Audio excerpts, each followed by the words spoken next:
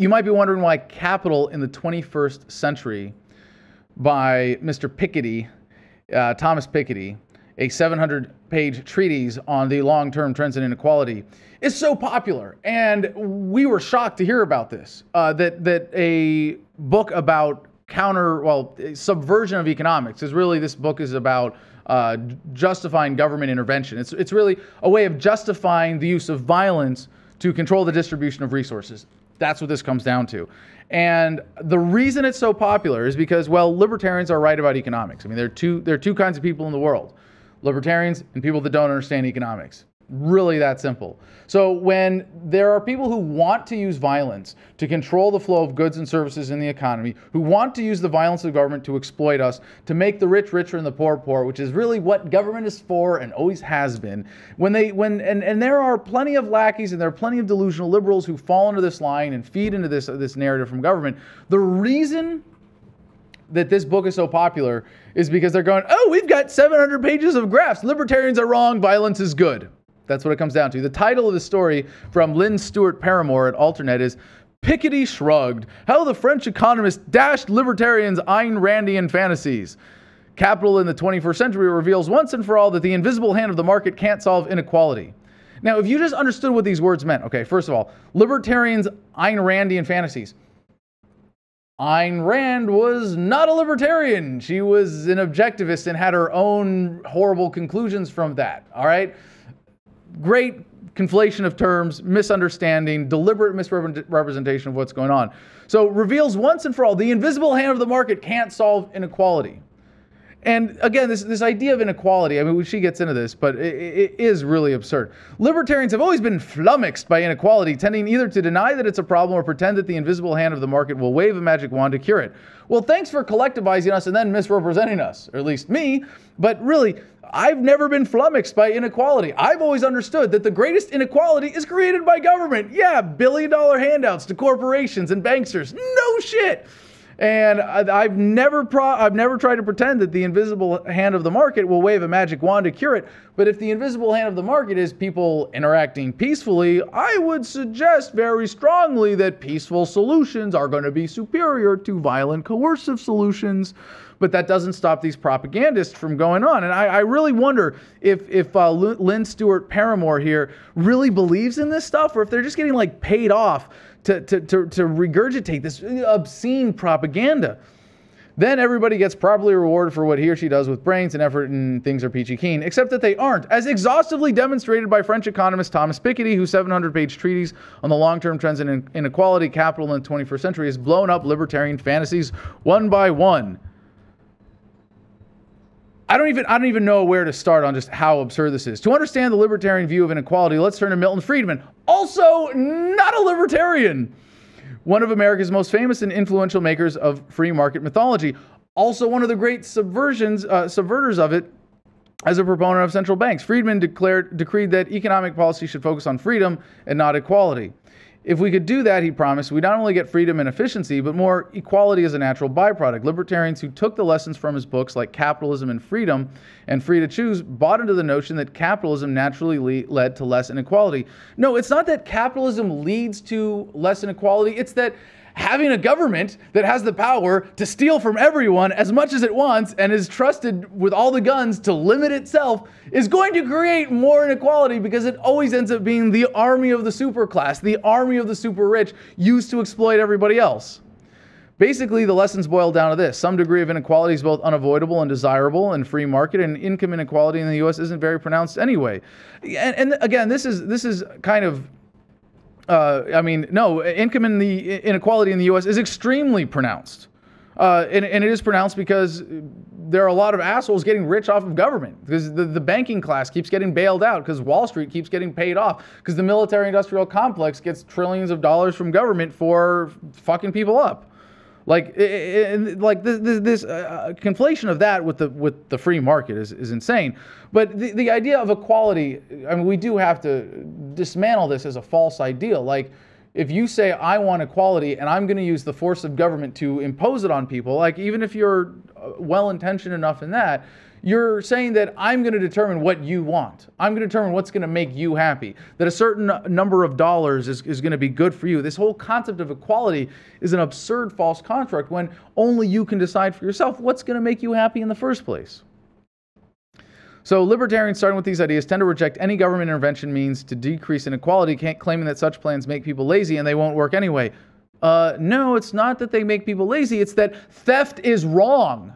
How about that? Theft and theft by government is theft with the promise of murder at the end if you resist. So yeah, threatening people with death to steal from them in the name of equality, yeah, that's wrong. That doesn't work. Things like progressive income taxes, minimum wage laws, and social safety nets make most libertarians very unhappy. Uncle Mitty put it like this: a society that puts equality in the sense of equality of outcome ahead of freedom will end up with neither equality nor freedom. On the other hand, a society that puts freedom first will, as a happy byproduct, end up with both greater freedom and greater equality. Simple enough.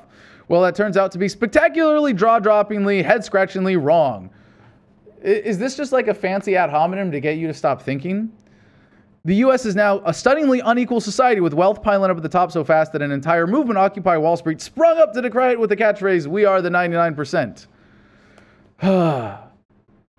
Did you ever stop to ask why there's such inequality in the United States? Did you ever look at like how people get rich in the United States? And yes, some people get rich by actually serving people, but the reason they get so rich more than they should is because of corporatism, because government protects them from competition, because of bailouts, because of the banks.